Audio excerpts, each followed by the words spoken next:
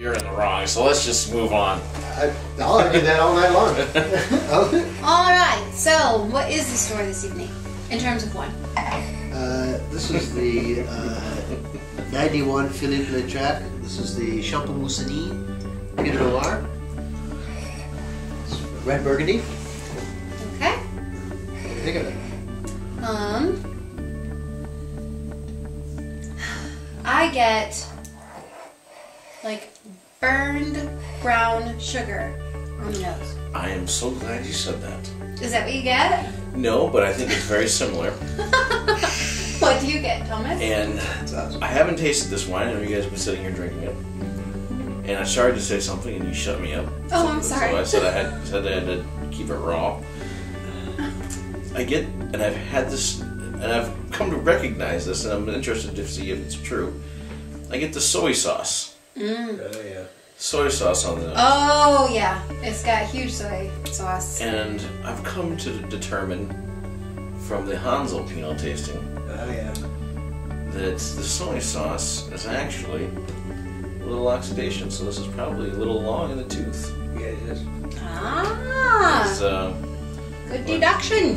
is what might have been a little past its time. Yep. Open it now day should have been a couple years ago. That's right, because But this not is that it's necessarily bad. It's an interesting thing. It is a 91. right. And so, I mean, it's nice to have a wine that maybe it's on the downhill slope, but it gives it a different taste structure, and something that it's hard to appreciate because you don't get it very often. Right. Absolutely. So it's just a wine that's continuing to be on that journey, and it's a little bit further ahead than other wines are. So this is the bottle of wine that we decided to open for, open that bottle now, sort of deal. So that's the wine for this evening. Peter, what do you get on the nose?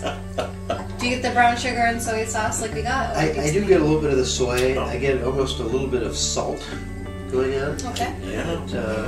Just Yeah, a little bit of a seawater sort of something going on. in the mouth, in the finish aspect of it, it's very, very dry, but I almost get a little bit of bacon, and I get a little bit like cooked bacon, you know, and I get a little bit of the almost like a brown sugar sort of thing going on. Not in the sweetness aspect, but in the flavor aspect. Wow. That wine has got some punch to it still. I'm gonna have to. Yes, it does. I think the nose lied to me.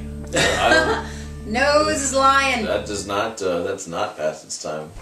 I think that the palate is very telling in the fact that it, to me, I mean, because I tend to speak more about the texture of the wine as opposed to the flavor of the wine when it comes to the palate. So for me, right away, kind of on the attack, it's very sharp. It's like, I just think of a very sharp note, like if you're reading music, it's just right up there. It's really high, and like, wow.